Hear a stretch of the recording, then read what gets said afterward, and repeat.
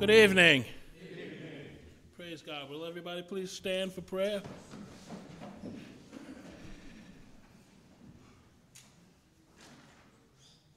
Brother Henry, would you open up in prayer?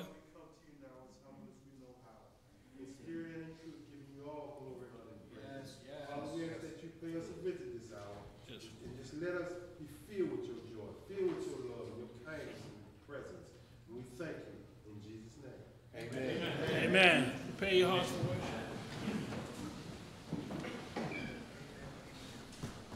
Good evening, everybody. Good evening. Let's turn to page 452.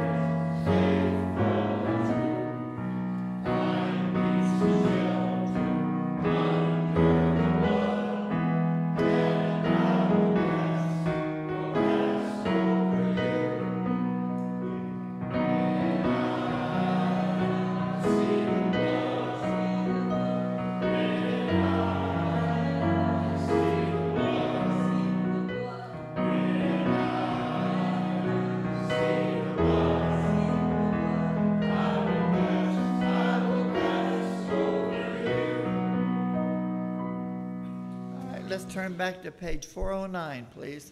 409.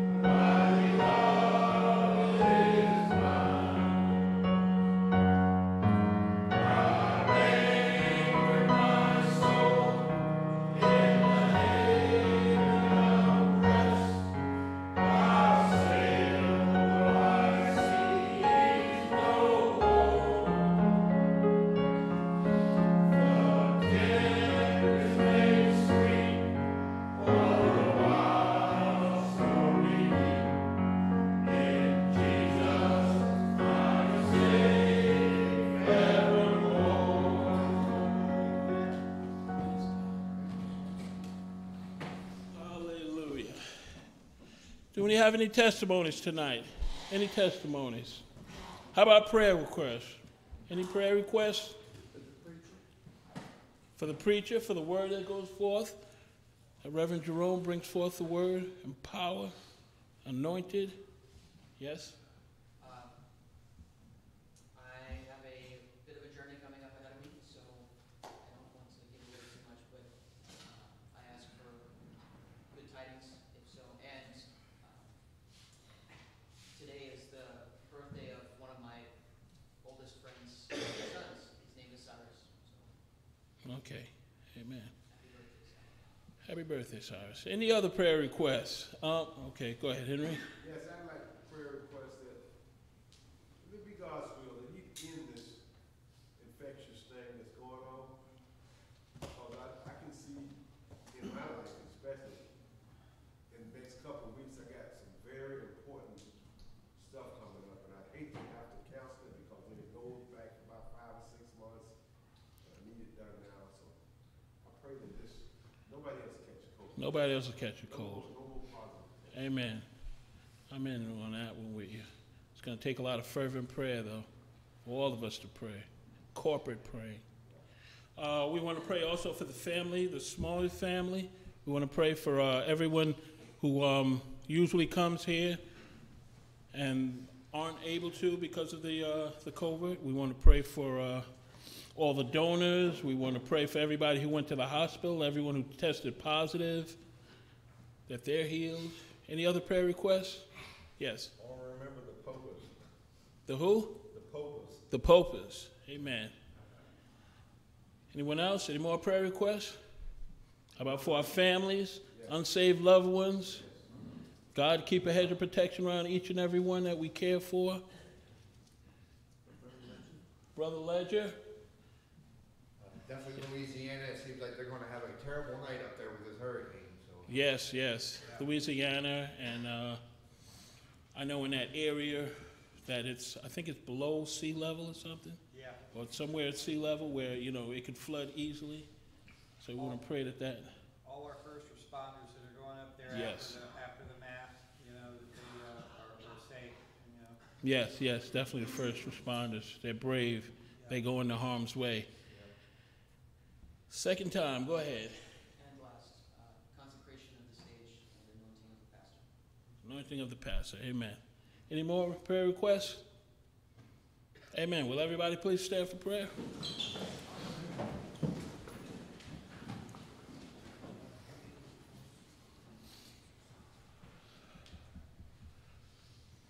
Brother Steve, would you pray for us, please? Lord God of heaven and earth, we praise you tonight and we bless you tonight, Father.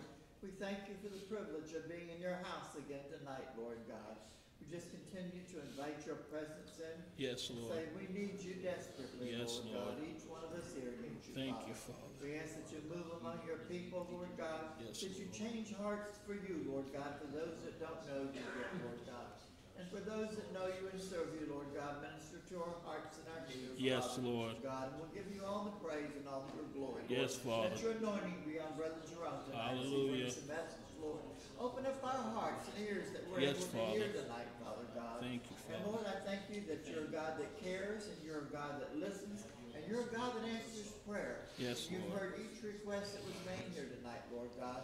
And Lord, you know the silent requests of each heart here, Lord Yes, God. Father. You know each one here, Lord God. You know all about it, Lord. And I just ask that you intervene in each life here, Lord God. And Father, we just ask that you're with the people in the path of that horrible storm, Lord Yes, God. Lord. Lord. Oh, God, Father, make a way somehow, Father God. Please. Oh, Lord. And Lord, make a way for the families of those who have lost men in Afghanistan, Lord Yes, God. Lord. We pray for the Christians in Afghanistan, Yes, Lord God. Lord. And Father God, we ask that you glorify yourself there. And we ask all of this in Jesus' name. Amen. Can I have my ushers, please? Our ushers.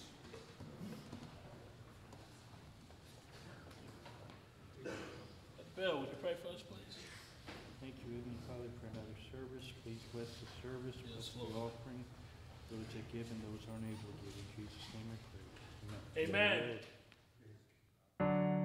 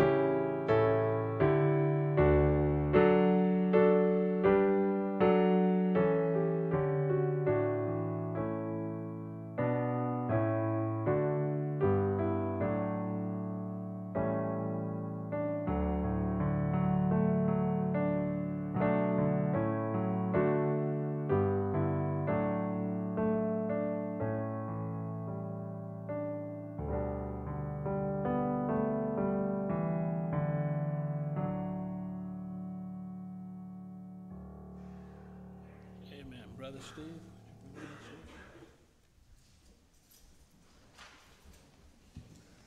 All right, let's turn to page 590, 590. I think you do. I did it for you.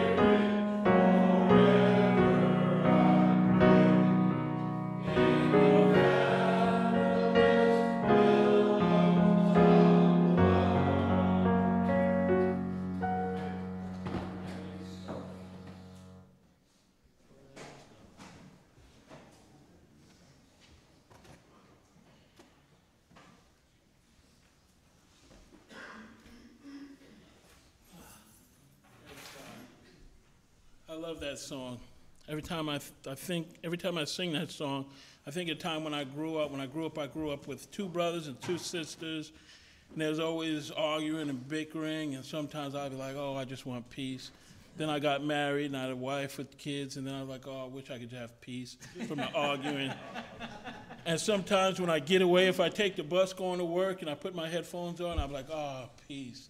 I'm telling you, I'll take peace over all the money in the world. All the money in the world doesn't mean anything if you're aggravated, but once you have peace, man, it is the greatest thing on earth, a peace of mind. I think some people can relate with that. So right now, prepare your hearts for the word today. I believe it is anointed, and I've been looking forward to it. We had a great service earlier today, and I believe we're going to have another great one. The word of God is always great. So without further ado, thank you, brother. Good evening. Once again, it is so nice to be in the house of the Lord. And it is most rewarding that the Lord can call upon us and have us come together and seek His face and to receive what He has for each and every one of us. And tonight I just want to share with you something that we speak about constantly. And it is important for us to really understand the essentialness of what I'm going to speak on tonight. I'm going to speak on the presence of the Lord. And we can do nothing without His presence. Absolutely nothing. Absolutely nothing. So, and I have a lot of scripture tonight. So I want us to understand and know what the Lord has to say about His presence and what His presence affords for each and every one of us. So grab your Bibles and turn to the book of Exodus. The book of Exodus. And turn to chapter 33.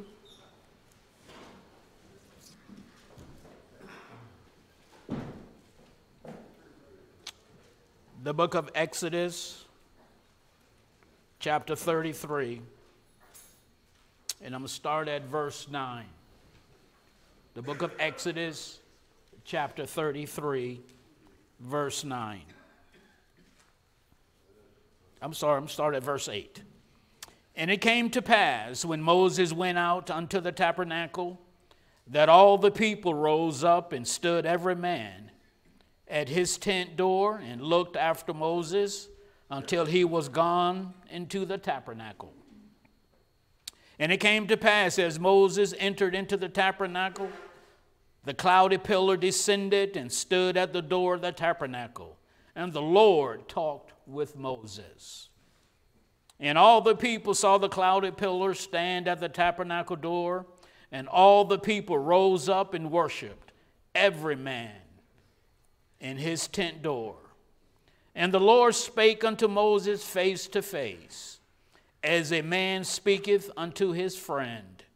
And he turned again into the camp, but his servant Joshua, the son of Nun, a young man, departed not out of the tabernacle. It's amazing what the presence of the Lord would do.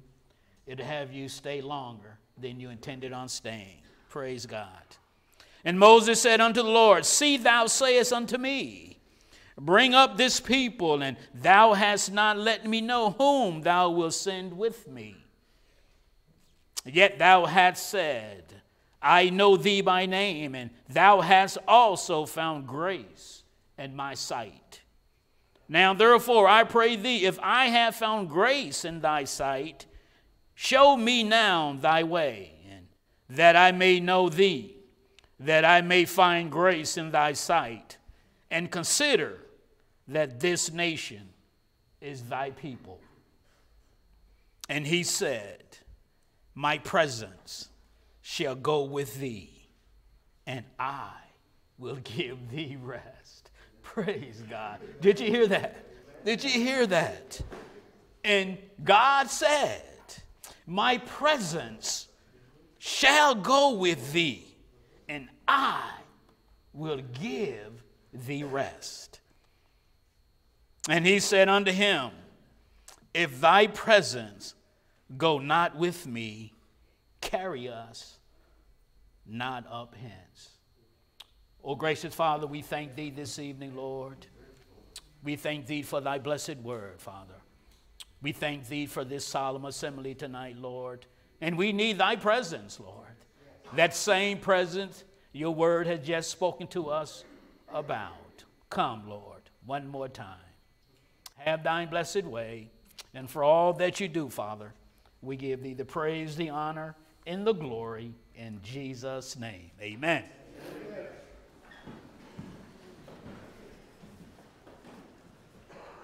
God said, my presence shall go with thee. What a difference. What a difference God's presence makes. I just want to give us a little background information. This is the scene of the promise and the life of Moses. Now Moses is facing a dilemma.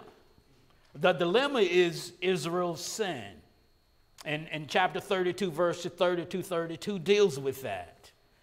And also Moses is going to be dealing with some disappointment. Chapter 32, verses 34 through 35 deals with that. And he is discouraged. Chapter 33, 12 through 13 deals with that. So what it comes down to, the source of the promise. The source of the promise comes directly from God. In verse 14, God said, my presence shall go with thee, and I will give thee rest. The security of the promise. God keeps his word. Verse 14, once again, I will give thee rest. The sign of his promise, the ark of God, represents, the ark of the covenant represents God's provision, God's protection, God's promise, God's presence, God's power, God's peace, God's praise. What more do you need? The presence of God offers all those things and much more. Much more. What is the significance of God's promise? Moses responds in verse 15, and he said unto him, if thy presence go not with me, carry us not up hence. Amen. Why would Moses make such a statement? Moses recognized that God's presence is an essential presence. In essence, let's bring it to what we can understand. If you're going to make bread, you must have dough. If you're going to fly, it is essential that you have a plane.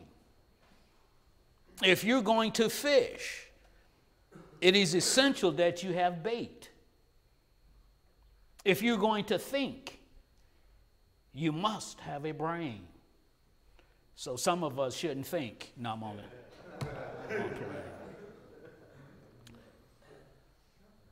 I apologize. If you're going to eat, you must have food. His presence is essential in the Christian life. You cannot succeed on your own. Scriptural victory is not us, but him. Essential to know success in the Christian church, Jesus said, where 2 or 3 are gathered together in my name, there I am in the midst. God also says, show me thy glory. When we call upon the name of the Lord, when we seek the presence of the Lord, he is showing us his glory. He is letting us know that he is there, that he has heard our cry. And when he comes, he's letting us know that he has come to give us help. He has come to relieve our burdens. He has come to give us direction. He has come to show us our way. He has come to light the path thereon we travel. He has come to get us to heaven. He has come because we sought him and we need him. Essential to know success in the Christian battle. Exodus 17:11 tells us, and it came to pass when Moses held up his hand that Israel prevailed.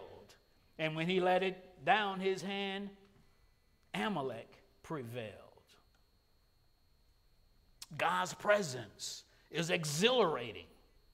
Luke 19:37 through 40. And when he was come nigh, even now at the descent of the Mount of Olives, the whole multitude of the disciples began to rejoice and praise God with a loud voice for all the mighty works that they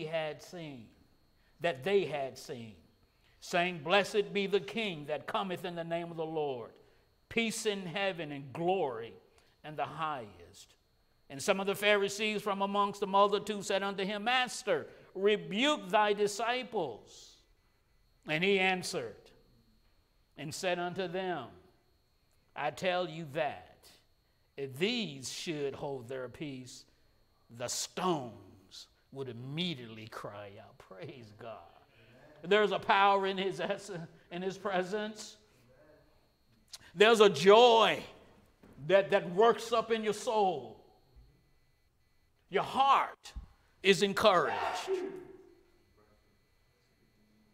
God's presence is an exalting presence. Psalm 16:11 tells us, Thou wilt show me the path of life, and thy presence is fullness of joy.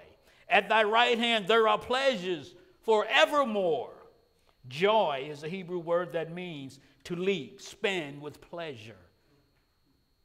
The source of joy. Joy is a product of the Holy Ghost. Galatians 5:22 talks about the fruit of the Spirit. Love, joy, peace, long-suffering, gentleness, goodness, faith. The substance of joy. There is a moral joy. Romans 5:1 tells us, Therefore, being justified by faith, we have peace with God through our Lord Jesus Christ. Everything hinges on the presence of the Lord. The spirituality of joy. It comes from God himself, from his promises, from the gospel, from the prosperity of Christ's kingdom, and from thoughts of our future state. 1 Peter 1:8, Peter calls it joy unspeakable and full of glory. Who does not want that joy? Who does not want that joy? If you don't have Christ, you can't have that joy. You can't have that future. You won't fully understand his glory. You won't have victory. God's presence is an encompassing presence. Psalm 139:7-10 declares, Whither shall I go from thy spirit? Or whither shall I flee from thy presence? If I ascend up into heaven, thou art there. If I make my bed in hell, behold, thou art there. If I take the wings of the morning and dwell in the uttermost parts of the sea, even there shall thy hand lead me, and thy right hand shall hold me. Friends, I'm telling you, you can never go anywhere God has not already been. So no matter your circumstance, no matter your trial, no matter your tribulation, God has the answer. God knows the answer. He's already been there. You're not on that island by yourself. He sees you. He knows you. He has even gone to hell to the lower parts of the earth to announce his victory after Calvary. You can never go anywhere that God cannot go. Jonah found that to be true. God is omnipresent. God is everywhere. You hear me? Everywhere. When you find yourself in your closet and you turn off the light, God is there. What you do in the dark, he sees in the light. You cannot escape the presence of the Lord.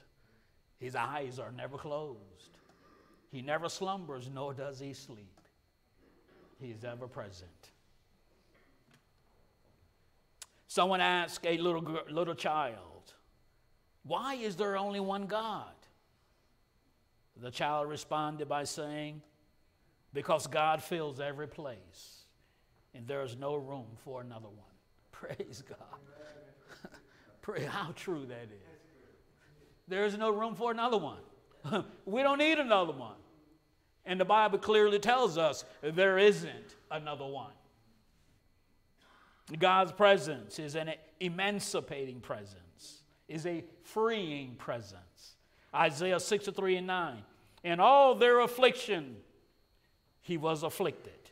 And the angel of his presence saved them. In his love and in his pity, he redeemed them. And he bare them and carried them all the days of old. Romans 8:21 tells us, because the creature itself also shall be delivered from the bondage of corruption into the glorious liberty of the children of God. 2 Corinthians 3:17. Now the Lord is that Spirit, and where the Spirit of the Lord is, there is liberty. Praise God. John 8:32. Ye shall know the truth, and the truth shall make you free. John 8:36. If the Son therefore shall make you free, ye shall be free indeed. It's emancipating. It's liberty. It's freedom. The God's presence is an enriching presence. Acts 3:19. Repent ye therefore and be converted, that your sins may be blotted out, when the times of refreshing shall come from the presence of the Lord. Refresh literally means to recover your breath. John 7:38 tells us, he that believeth on me, as the scripture hath said, out of his belly shall flow rivers of living water. What does it take? There's 3 ingredients. A heart that seeks. Luke 11:9-10. And I say unto you, ask, and it shall be given you. Seek, and ye shall find. Knock, and it shall be open unto you. For everyone that asketh, receiveth. And he that seeketh, findeth. And to him that knocketh, it shall be open. Jeremiah 29:13. And ye shall seek me and find me, when ye shall search for me with all your heart. A heart that seeks.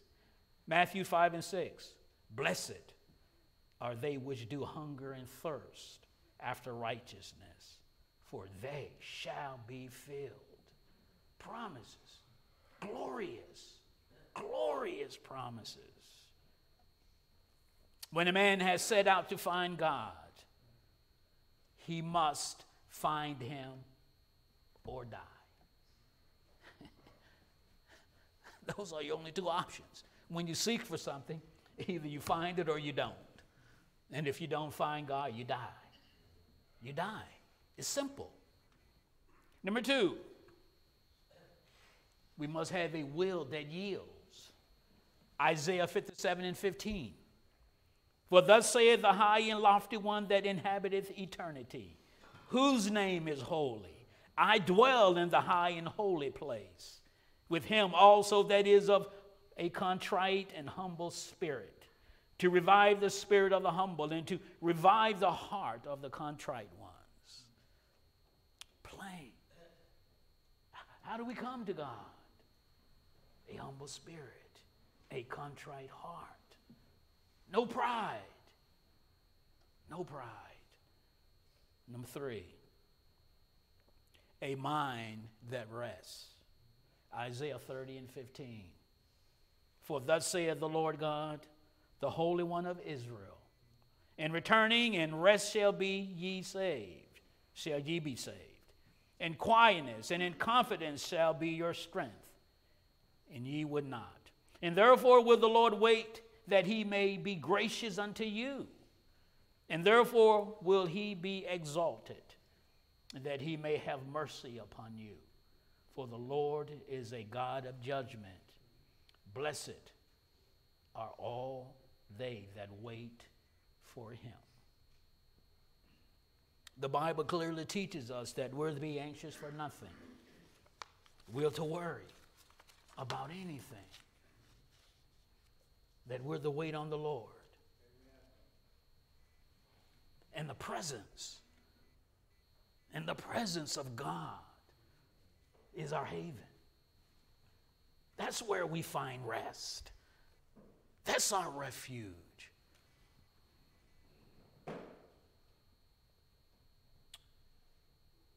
Without the presence of God, there is nothing. There is nothing we can do. There is nothing we can attain spiritually. We must seek him in spirit and in truth. We must call upon his name. He that believeth on me shall be saved. And in that salvation comes the presence of the Lord. We can't have one without the other.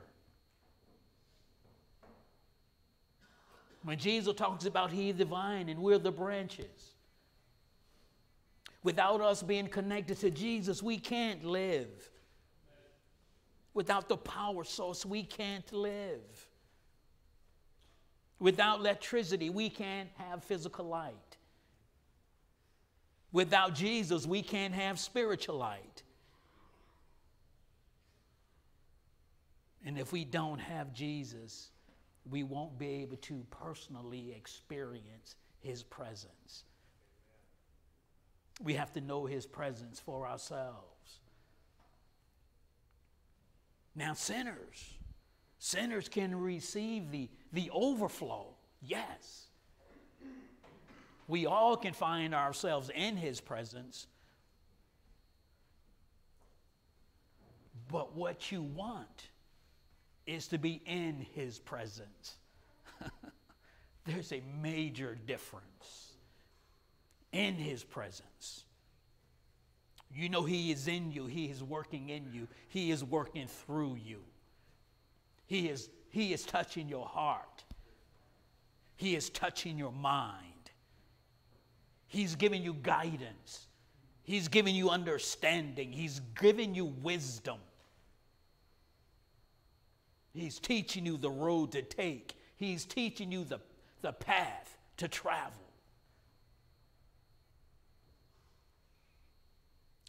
He's showing you who you should be with and who you shouldn't be with. The presence of the Lord. Moses recognized if God wasn't going to go with him, he didn't want to take another step. He didn't want to go. He did not want to go. And that should be each and every one of us. If you can't take God with you, don't go. Don't go. And if you have that mindset, if God won't go, you shouldn't go. Amen. If you handle that mindset, you will never sin. If God won't go there, don't you go.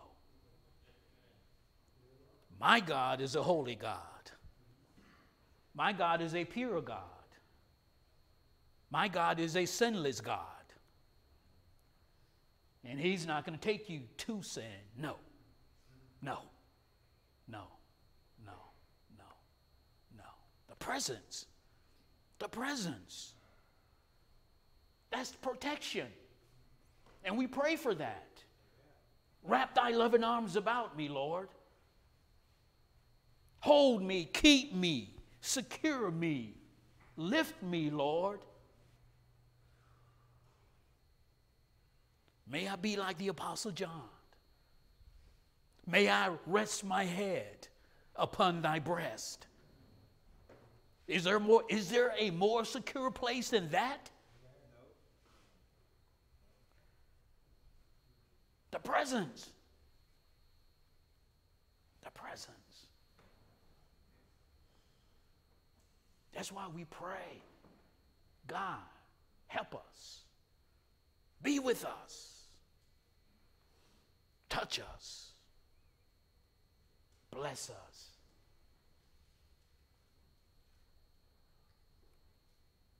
And God wants to bless us. But we'd have to seek him with our whole heart. With our whole heart.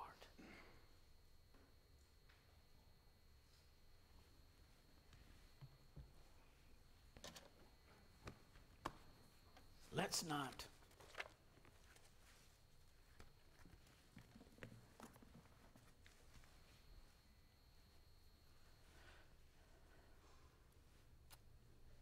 not waste. Let's not waste the time that God gives us. When the Lord is speaking to you, take full advantage of that. Because you don't know when he will speak to you again. And the Bible clearly teaches us, you cannot decide when you want to come to God. It's not your choice.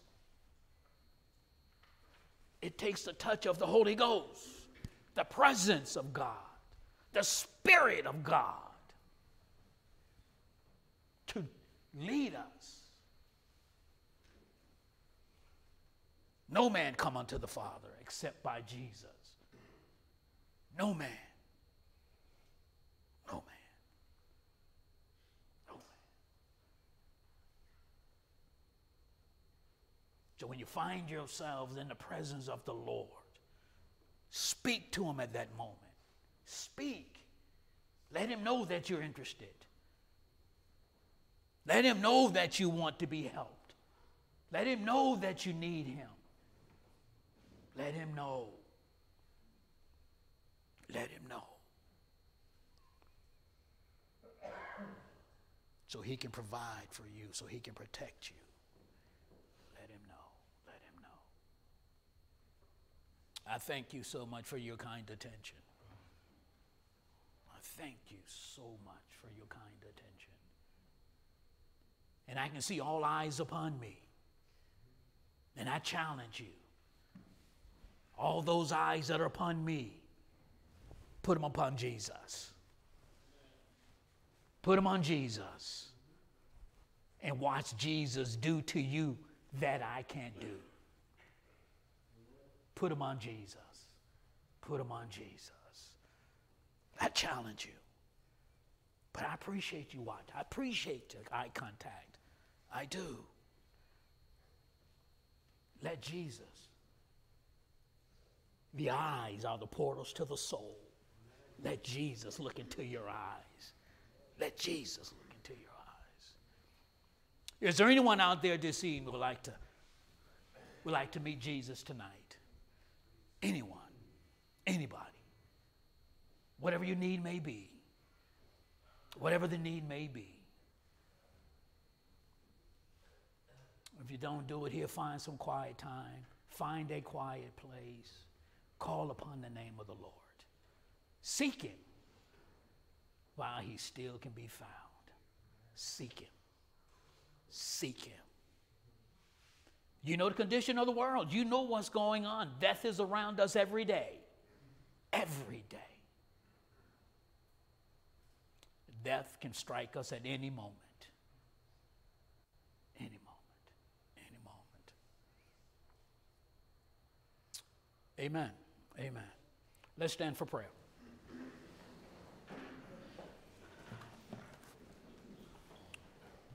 Father God, once again, we thank you We thank you for your love, your grace, your mercies, Father. We thank you for thy blessed Son, Jesus Christ. We thank you for the Holy Spirit. We thank you for your presence, Lord. We thank you for your help, Lord. And blessed Father, I saw interest in the eyes of some of the people, Lord. But you know who they are, Father. And I just ask, Lord Jesus, some way, somehow, that you touch them, Lord, in a way that they will come to you, Lord. Have thine blessed way with us, Lord. Grant us protection throughout this night, Lord. Awaken us afresh and anew, Lord, that we may seek you in spirit and in truth. And for all that you do, blessed Father, we give thee the praise, the honor, and the glory. In Jesus' name, amen. And amen.